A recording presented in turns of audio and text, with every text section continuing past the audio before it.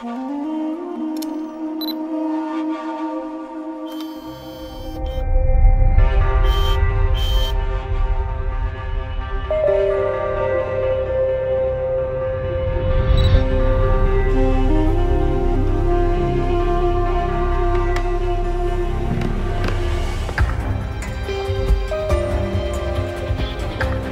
not sure why I am recording my story now, which I had kept to myself for a long time. Maybe this is simply a part of my own healing process, or that I have learned something about the gift of forgiveness. I must admit that it is still not easy for me to talk about some of the things that I have experienced in my life's journey. Perhaps this is an opportunity to share that gift with my family, my Iranian countrymen, and with anyone willing to listen.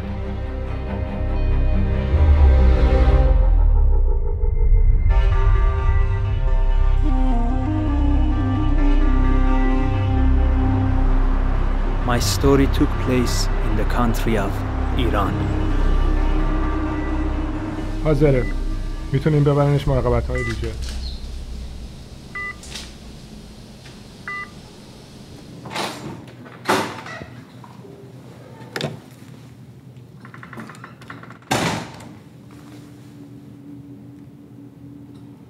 الو؟ نسرین جان، داریوشم. سلام عزیزم، هنوز بیمارستانیم؟ دارم میام خونه. ببخش به برنامه نرسیدم. عیب نداره، عذر شما بجاست. رحیم امروز جلسه رو اداره کرد. همه چیزم خوب پیش رفت. الان داریم سرود آخر رو میخونیم. من باید برم قبل از اینکه جلسه تموم شه. باشه عزیزم، زود ببینمت. میبینم. خداحافظ.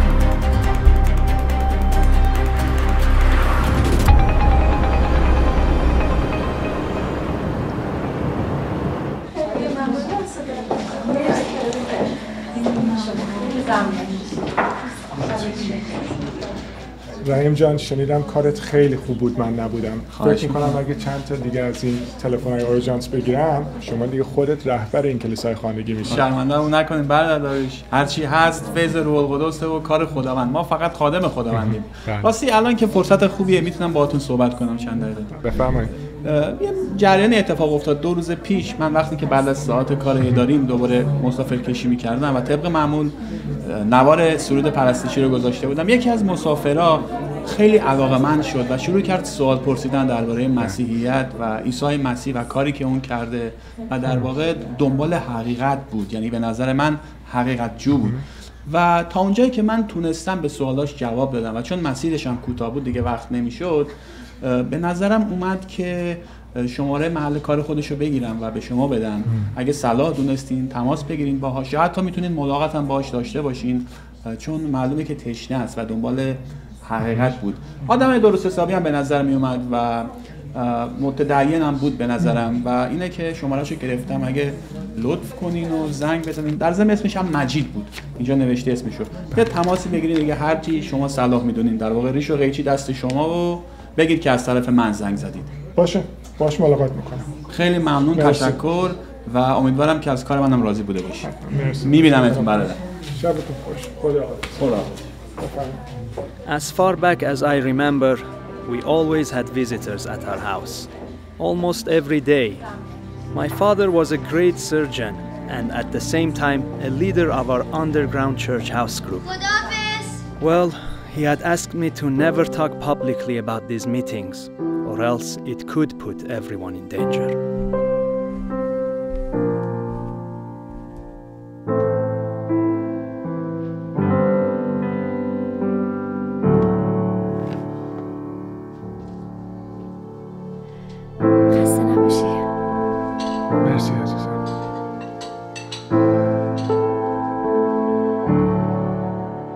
Nevertheless, our house was like a small heaven, filled with so much joy and love. I never imagined that it may not always be that way. آفرین پسر خوب. قربونت برم.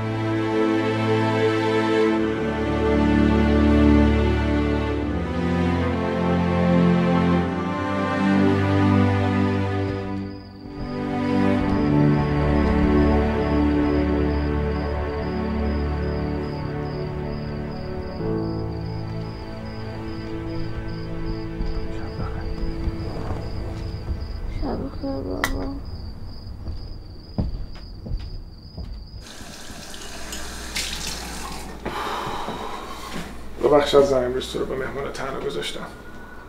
اب نداره. دفعه اولیت که نیست. من دیگه دارم عادت میکنم کم کم. خب راست میگی. امروز چطور بود؟ عمل چطور شد؟ قهرمان شدی جونیایی که نجات بدی دوباره؟ بله. با کمک خدا. داریوش من واقعا بهت افتخار میکنم.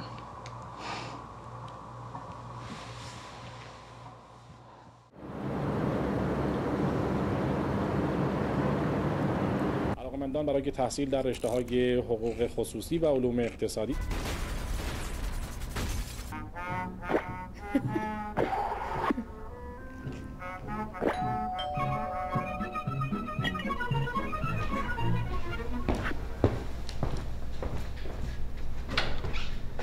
سلام. مجید هستم. بله ما منتظر شما بودیم. خیلی خوش آمدید. بفرمایید تو آقا. خیلی ممنون.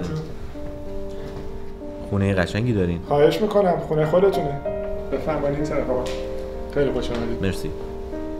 That was my first encounter with Majid, and from the very beginning, something about him just didn't feel right.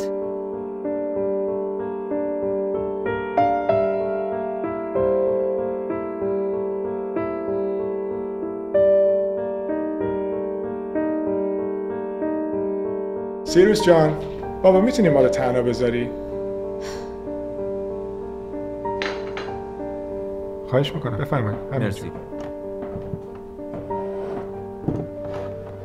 خیلی خوش آمدید آقای مجید. رحیم خیلی تعریف شما رو کرده. امیدوارم که هر سوالی دارید بتونم جوابتون رو بدم. در هر صورت در خدمت شما هستم. خیلی ممنون از وقتی که به من دادین. میدونم شما خیلی مشغول هستین. راستش چند ماهی میشه که برنامه‌های مسیحی رو روی ماهواره تماشا میکنم. احساس میکنم یه علاقه عمیقی در درونم ایجاد شده. و میخواستم بدونم. From what I could hear, my father treated him with the same love and respect he gave to others. And Majid seemed to be convinced with my father's explanations.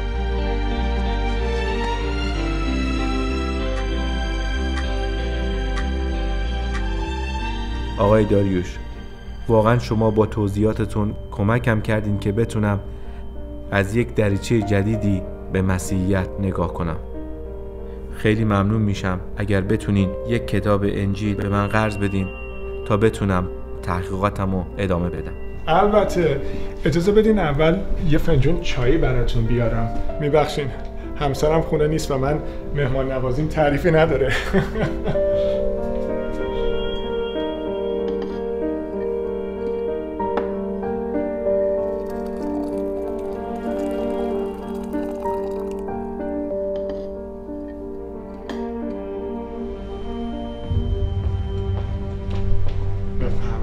مرسی. تا شما چایتون رو تموم کنید من برمیگردم. خیلی ممنون. خواهش میکنم.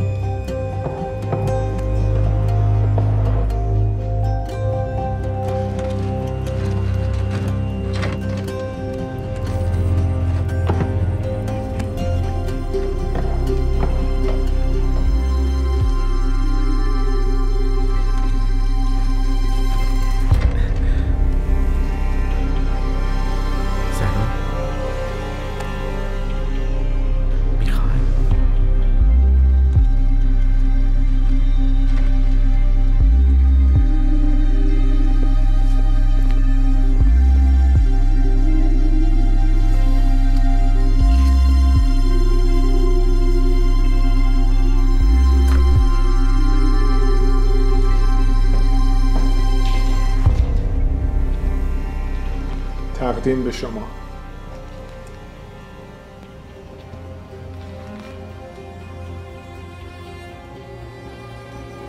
خیلی ممنون آقای داریوش. خواهش میکنم. اگر در آینده چند تا انجیل دیگه برای دوستام احتیاج داشته باشم، فکر میکنی شما بتونی برام تهیه کنی؟ بله، مشکلی نیست. خیلی ممنون. خواهش میکنم.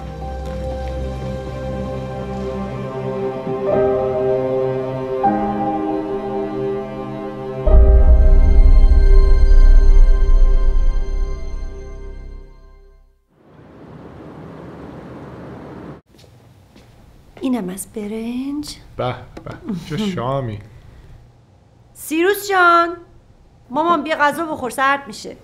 همیشه دیر میاد سر غذا. بچه هست دیگه. منحصر کسی هستی؟ نه، من یادم نمیاد. کی موقعش؟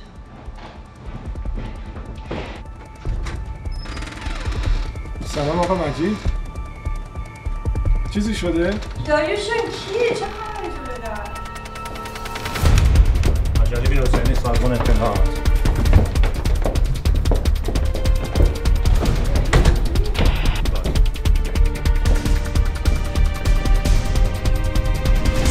آقا مجید بفرما تو جای کتابا رو نشون بده.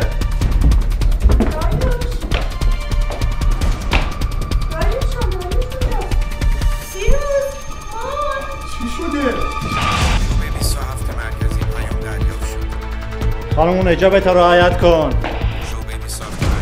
چه خبر اینجا؟ سیروس کجاست؟ چه خبر شده؟ سیروس سیروس جان کجایی؟ سیروس آقا مجید جای کتابا رو به بچه‌ها نشون بده.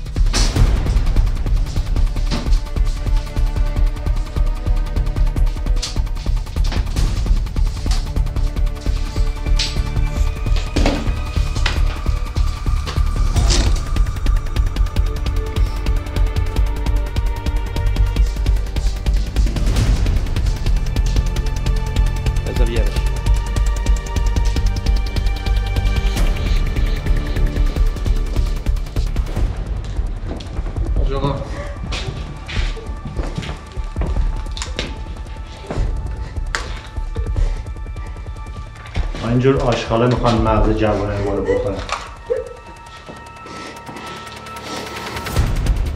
نبرید.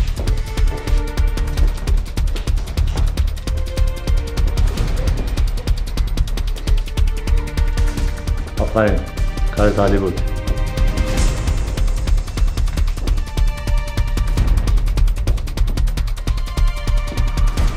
ببرید. آقا مجید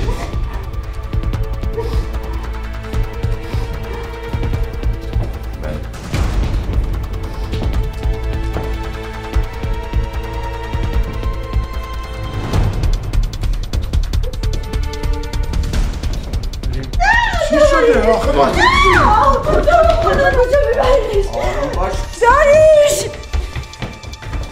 داریوش دوست دارم.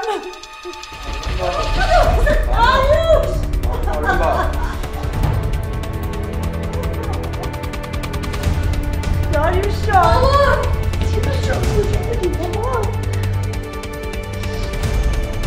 بابا رو اذیت میکنن. نه عزیزم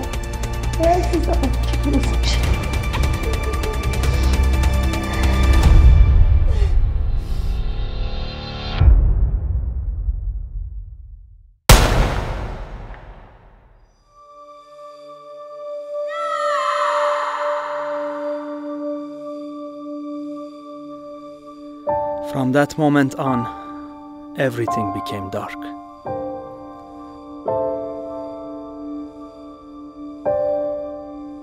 I had lost my father, the most precious person in my life. I knew that my life was forever changed. Majid's face became the face of the enemy to me. No matter day or night, it was always on my mind. Filled with resentment and bitterness, I didn't know how I could cope with this loss.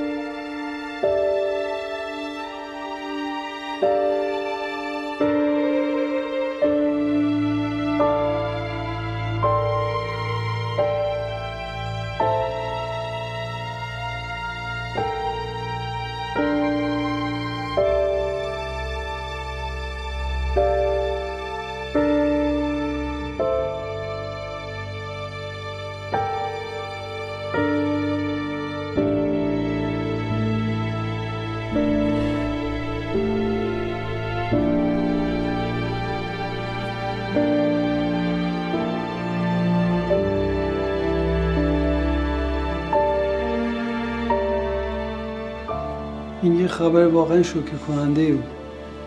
هنوزم باورم نمیشه برادر داریوش از دست داده باشی. واقعا متاسفم.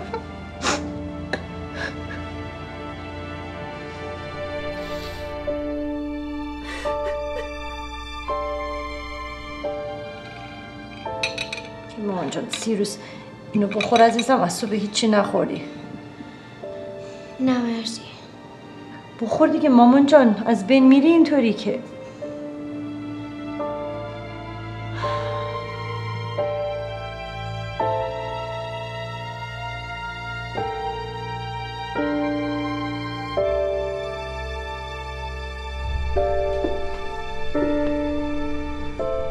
تسلیت میگم. اما خواست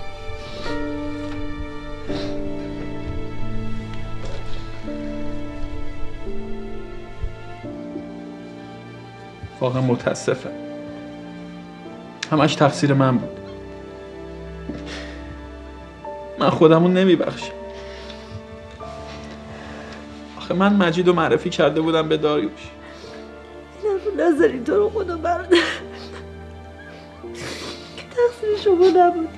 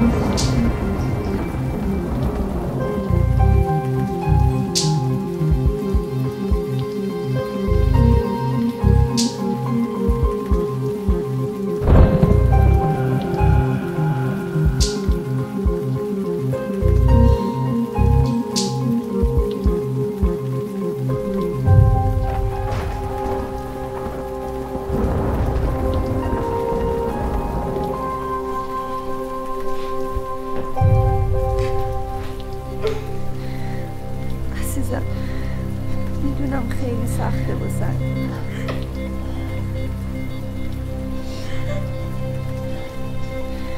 مامان جان. سینا خوب درست میشه همه چیز.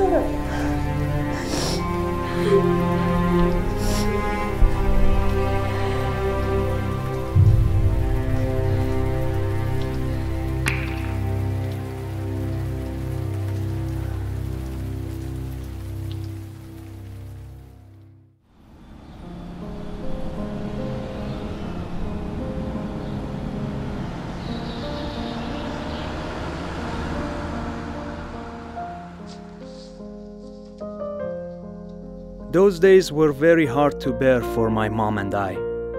But we could feel the power of the love in the prayers and letters of believers from all around the world. It was as if we were given a supernatural strength from God to get through each day. Dear Kamali family, we just want you to know that our family is praying for you and honoring the memory of your Mr. Kamali was a hero who will be remembered forever. Dear Cyrus, today me and my friends prayed for you at church. I hope you feel better soon. His life had a purpose. His mission was clear, and his death speaks to us with a loud and clear message that Jesus is worth dying for. We received several hundred sympathy cards from people around the world who didn't necessarily know us, but they had surrounded us on every corner of our house walls with the warmth of their love. To us, those cards were not just pieces of paper, but represented an individual, a family, a church congregation, or even a children's Sunday school group.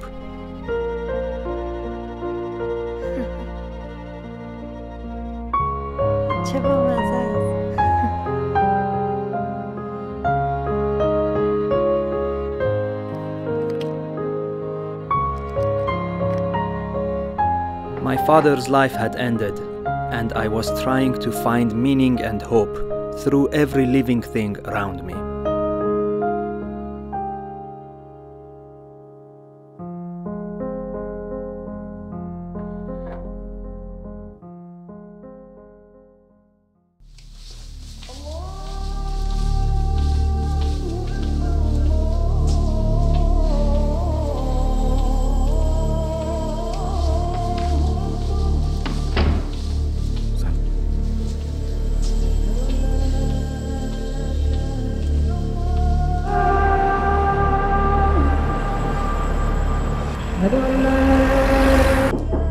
بفرمایید.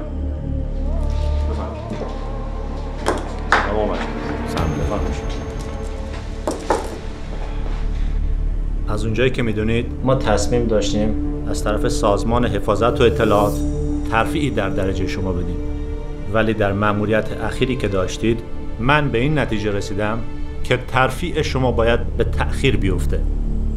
مجید جان، طبق عملکردی که در دستگیری داریوش داشتیم، من احساس کردم که شما به وجدان خودت اجازه دادی که به ارزش‌های درونیت و اعتقادات مذهبیتون غلبه کنه و این خیلی خطرناکه. حاج آقا، وقتی این مأموریت به من داده شد هیچ اطلاعی نداشتم که قراره کسی کشته بشه. آدمایی مثل داریوش فکرهای فاسدی دارن. اینجور آفت‌هایی هستن که با افکار جوانای ما بازی میکنن و باعث ورود ننگ و فساد تو جامعه اسلامیمون میشن. وقتی با یک چنین آدم‌هایی سر و کار داری، باید صدای وجدان از درون خفه کرد. نصیحت من به شما اینه که هیچ وقت تمرکز خودت از دست نده و ارزش‌ها و اهداف اسلامی رو بالاتر از هر چیزی قرار بدی. و سلام. برو خدا برم.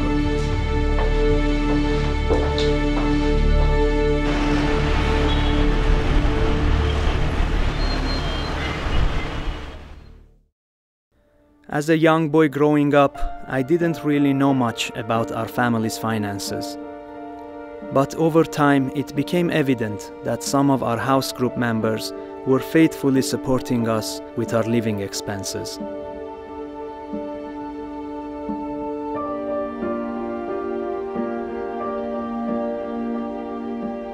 Also, there were the anonymous envelopes that we would receive every now and then. It included money.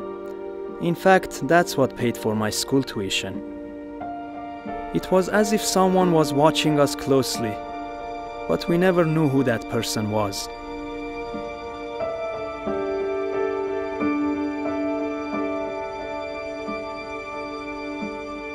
Years passed since my father's martyrdom, and I had a lot to thank for.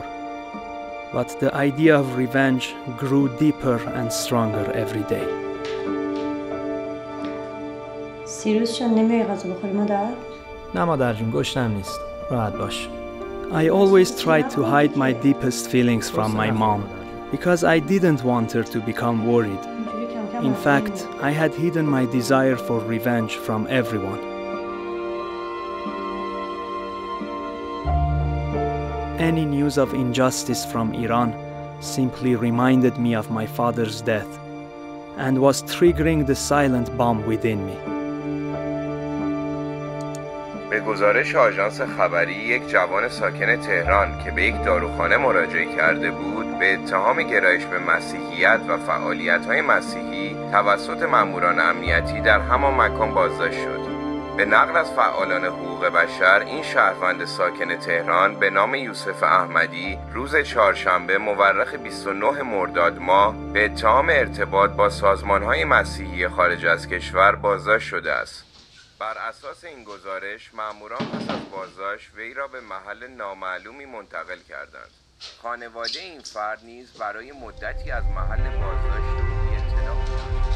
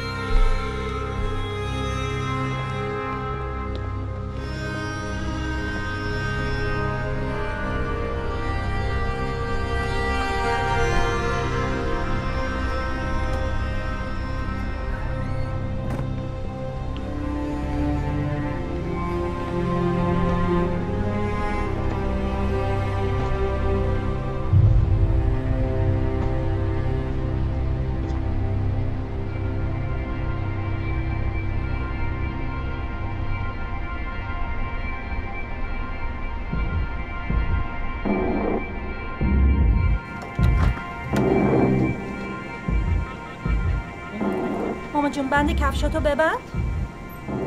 مجید ما یه سری میریم خونه مامانم، زود برمیگردیم.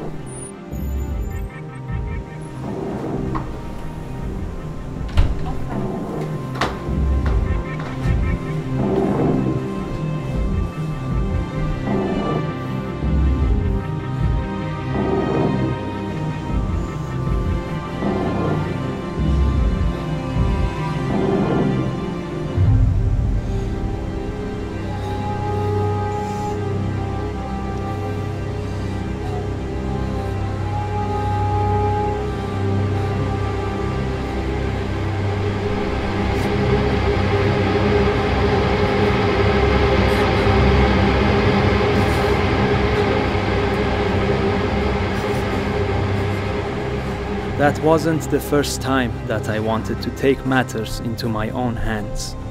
I had failed trusting in God and believing that He could take revenge on my behalf. I had read the Bible many times, but I guess I just didn't want to apply it to my current situation. Following my father's footsteps, I focused on becoming a doctor and helping people in need. I wanted to experience what my father experienced with his job.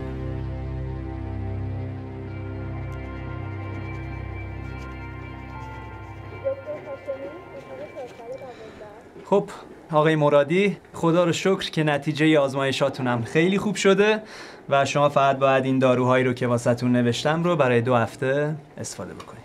دکتر خیلی ممنون. حالا بین خودمون بمونه، این داروها واقعا کار میکنه؟ بله مطمئنا این باعث تقویت سیستم دفاعی بدنتون میشه. دکتر خیلی ممنون، دم شما گرم.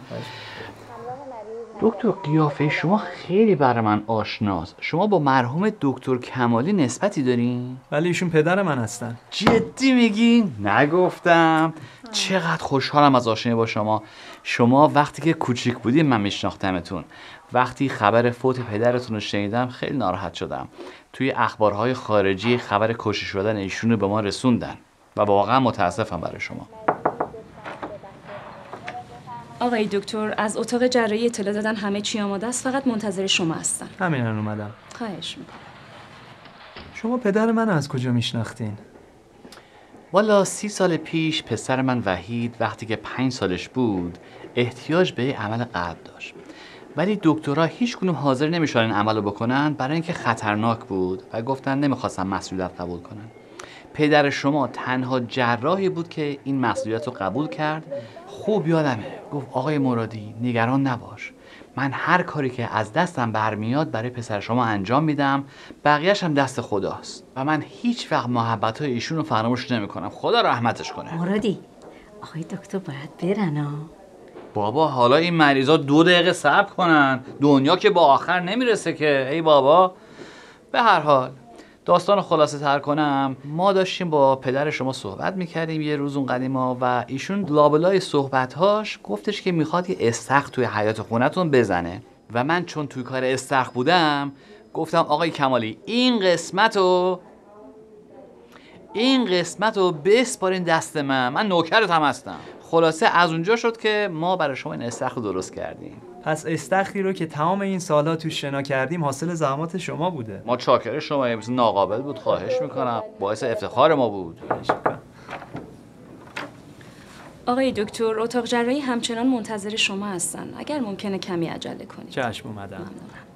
واقعا خوشحال شدم از دیدنتون. دکتر منم خیلی خوشحالم که ما آشنا عذاب در اومدیم. ان شاءالله که بازم همدیگه رو بدیم. ما شما رو خیلی دوست داریم. متشکرم.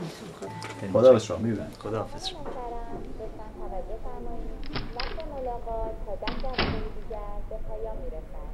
با تشکر از همکاری شما.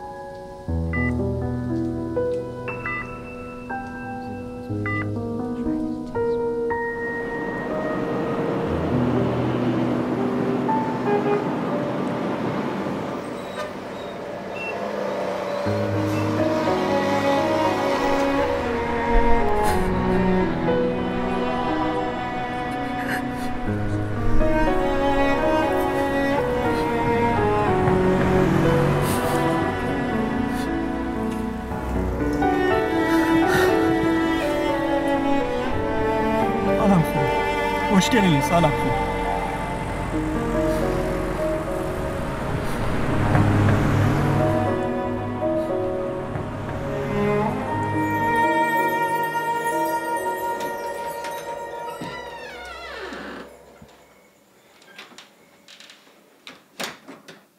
سیروس؟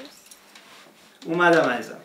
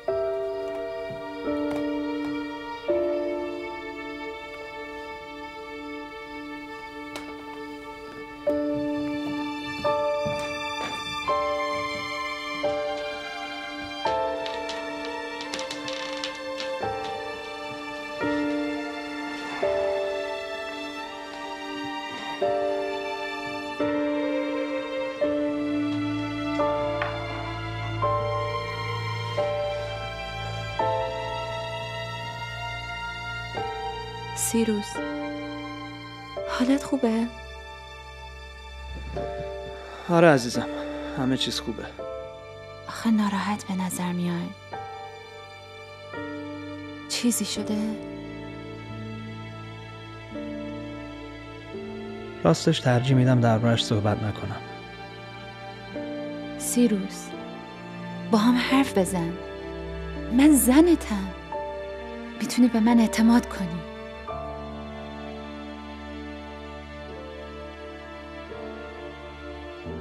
بازم مربوط به پدرته؟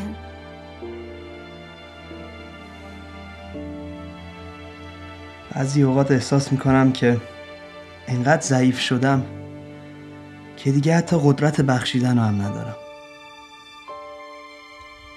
بعد از این همه سال ایمان به مسیح، شرکت تو این همه جلسه، شنیدن این همه موعظه، هنوز نمیتونم. ای کاش میشد با فشار یه دکمه همه چیزو حل کرد و آزاد شد. نمیدونم چرا نمیتونم این قضیه بابا رو به طور کامل به خدا بسپارم. احساس میکنم که یه چیزی بین من و خدا فاصله انداخته، حتی تا جایی که خدا هم منو فراموش کرده. سیروس، خدا هیچ وقت ها رو ترک نکرده. یادت رفته تمام اون معجزاتی رو که توی زندگی تو انجام داده؟ اون پاکت های پول بی‌نام و نشون، لغو شدن حکم دادگاه برای مسیحی بودن من و تو. سیروس، خدا تو رو دوست داره.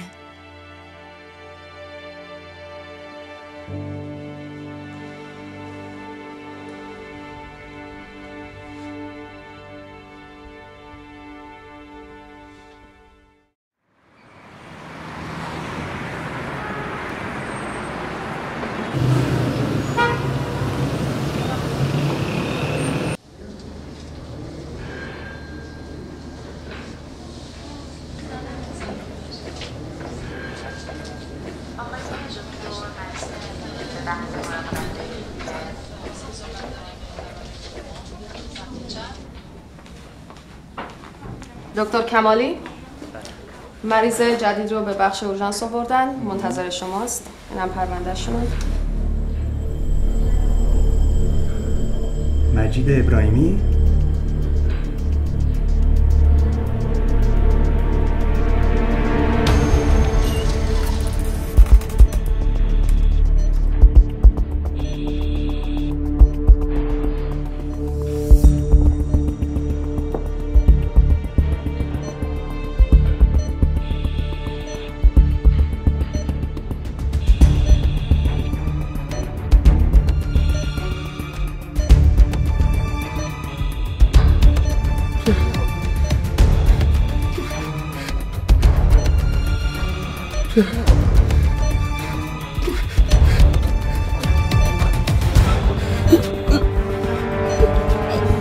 پدر منو تو کشتی! پدر منو تو کشتی!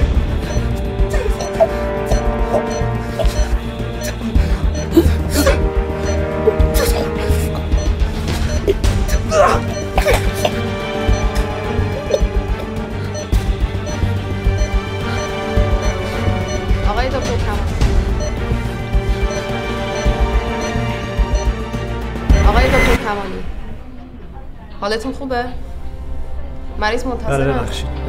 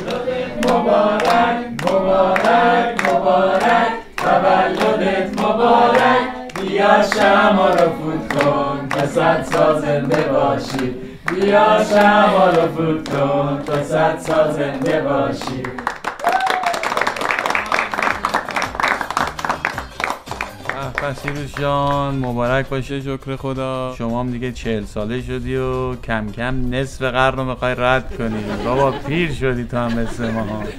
شنیدم که جا پای پدر بزرگوارت هم گذاشتی و جراح خوبی از آب در اومدی. به سلامتی انشالله. خب حالا که جراح خوبی هم هستی بذار یه جوک جراحی واسط بگم، برو واسه دوستات تعریف کن. میگن که از یه جراحی پرسیدن اولین بار که جراحی کردی یادته؟ جراح گفت بله خوب یادمه. گفتن خب چجوری بود؟ گفت همه چی خوب پیش رفت، عملم موفقیت آمیز بود و همه چی سلامت تموم شد، فقط این که مریض بیچاره فوت کرد. شوخی کردم سیروس جان، تولدتو تبریک میگم. امیدوارم که هر آرزویی داری برآورده بشه و من مطمئنم که پدر بزرگوارت هم الان داره از اون بالا از تو آسمونا به ما نگاه میکنه و لذت میبره و شادی میکنه خودش. خدا برکتت بده. امیدوارم که هر آرزویی داری برآورده بشه و موفق باشی تو زندگی. ما هم فراموش نکن عزیزم. متشکرم برادر رحیم عزیز. شما هم واقعا از پدری چیزی واسم کم نذاشتید. همتون همینطور. خیلی بهتون افتخار میکنم که چنین دوستای خوبی خدا بهم داده. مخصوصا تو مادر عزیزم. واقعا ازت تشکر میکنم که تو این 30 سال جای بابا رو پر کردی تو زندگی. راستش تو قهرمان زندگی من بودی یا هستی. خیلی دوست دارم مادر جون. منم خیلی دوست دارم و بهت افتخار میکنم پسرم. لطف داری مادر جون. متشکرم. همینطور تو شهره عزیزم. بهترین و بزرگترین هدیه‌ای هستی که خدا تو زندگیم بهم داده. خیلی دوست دارم. متشکرم ازت که این همه سال با هم ساختی تو هر شرایطی. نغمه عزیزم دختر گلم، از تو هم متشکرم که بابا رو اینقدر دوست داری. واقعا از همتون متشکرم.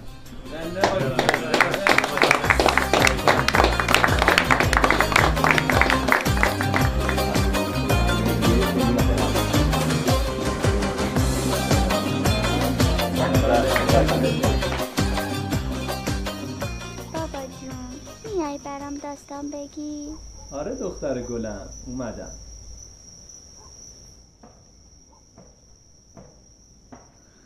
دختر گلم از این کتاب برام بخون. باشه. این چه کتابیه؟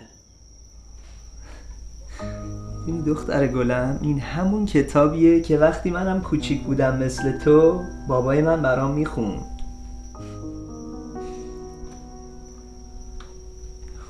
امروز داستان یوسف رو واسط میگم. یعقوب پدر یوسف رو خیلی دوست داشت. واسه همینم برادراش بهش خیلی حسودی میکردن. بالاخره یه روز تصمیم گرفتن که برای همیشه از دستش خلاص بشن و یوسف رو انداختن توی چاه بزرگ. اونا یوسف رو به عنوان یه برده به چند تا تاجر فروختن. بعد از اون یوسف برای سالیان سال از فراز و نشیب‌های خیلی زیاد گذشت و در آخر وزیر پادشاه شد. بالاخره روزی رسید که یوسف میبایستی با همون برادراش که در حقش دشمنی کرده بودن ملاقات میکرد.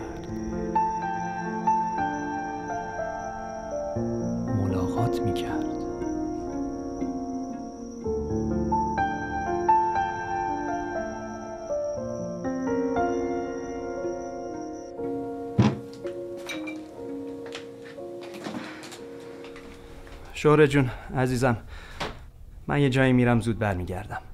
این موقع شب؟ اونم شب تولدت؟ سیروس، واقعا دارم نگرانت میشم. یه کار ناتمامی مونده، بعد انجامش بدم. زود برمیگردم.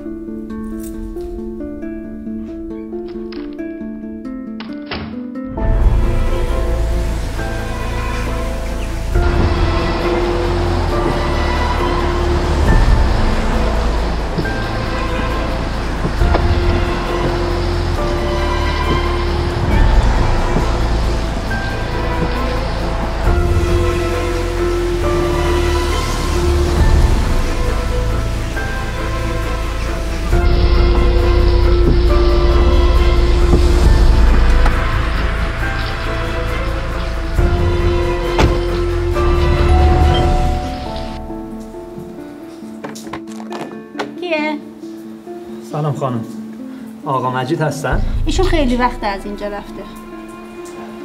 میدونین کجا رفتن؟ انگار خیلی وقت ازشون خبر نداری یا فامیلشونی؟ نه، ولی خیلی خوب میشناسمشون. بنده خدا 3 سال پیش روی تصادف تمام خانواده‌اش از دست داد. الانم وضعش خیلی بده. آدرسی ازشون دارین؟ فکر کنم یه آدرس دارم. الان براتون میارم.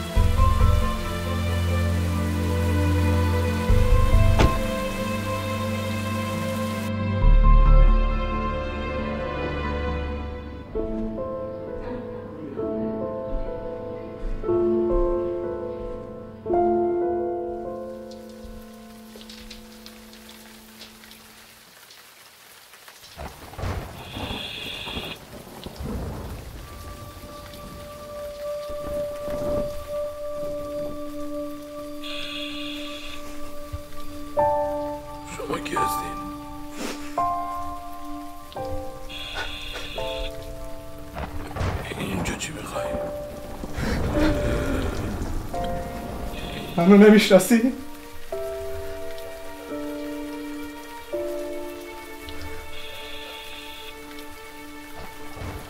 منم سیروس، سر دکتر داریوش کمالی. شناختی؟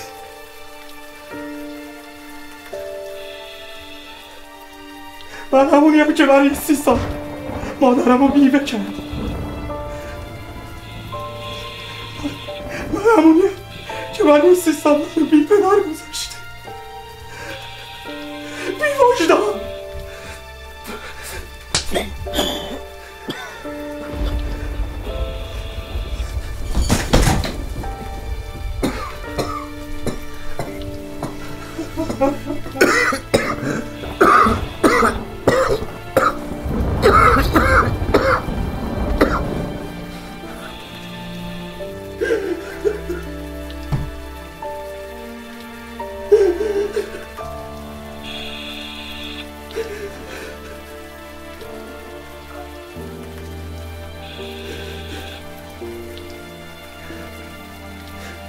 چیزی بگو،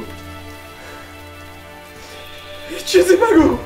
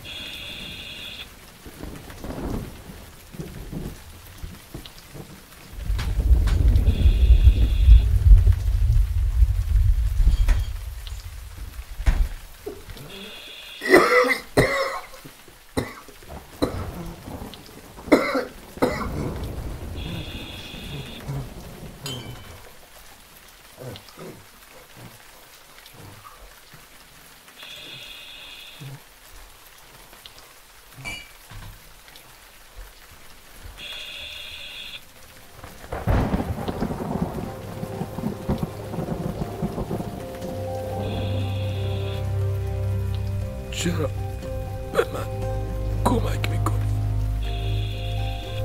نیومدم اینجا کمکت کنم.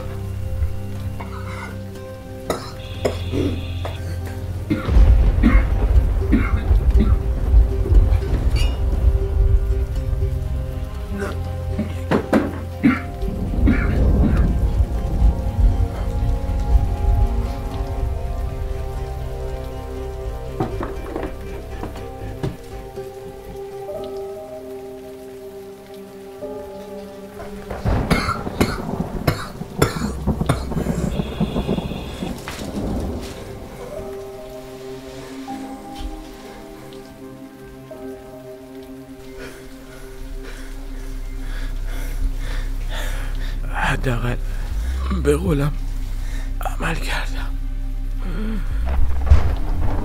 کدوم قول؟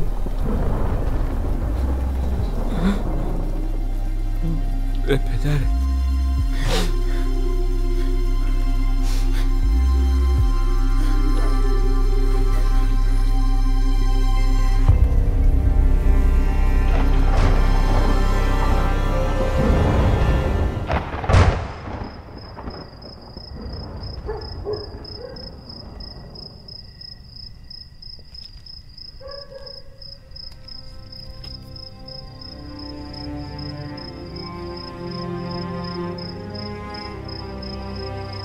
تمومش کن. ولی حاج آقا گفتم تمومش کن.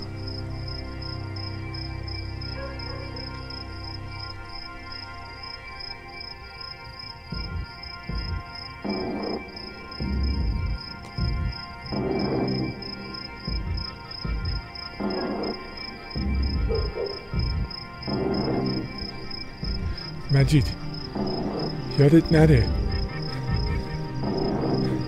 خدا هنوز دوستت داره. آقا مجید منتظر چی هستی؟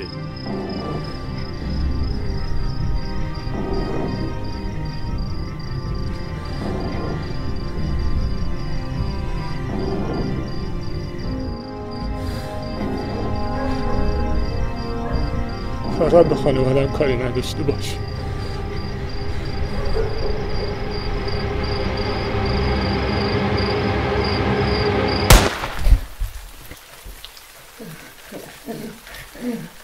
بعد از اون هرچقدر توانم بود براتون انجام دادم.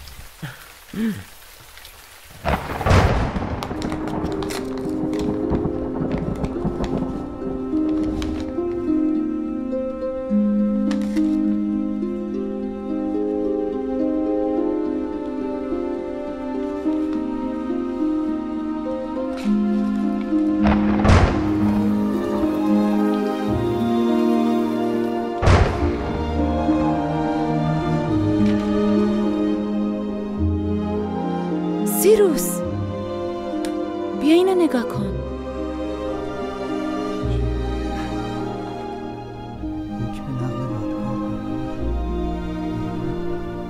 شوره پرونده‌مون برای همیشه بسته شده. چطور ممکنه؟ این یه معجزه است.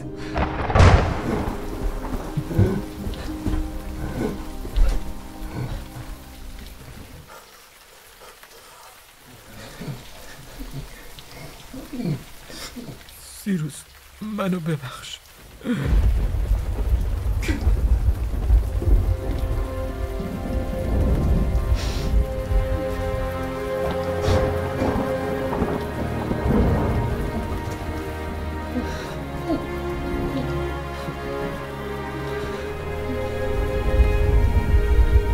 مجید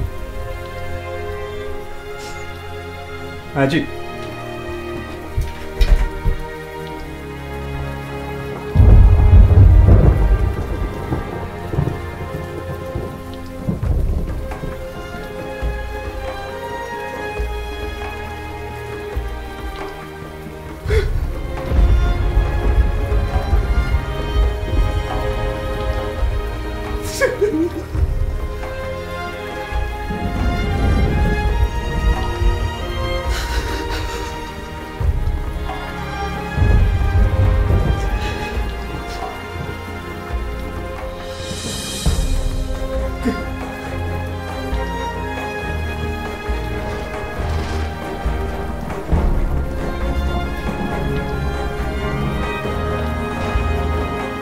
That night, I finally found closure with my enemy.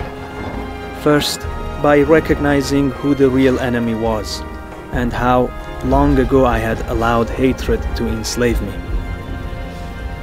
Forgiveness is not a one-time action. It is a way of life. For Majid, it was a lifetime of paying a debt that only God could forgive. He made good on his promise to my father, but I can only hope that he understood that his redemption could only be a free gift from God. Forgiveness is learned at the foot of the cross. It was by God's grace that I was able to forgive. When such amazing grace sweeps through a man's soul, it brings release and freedom. It is then when one discovers the joy of living like Jesus.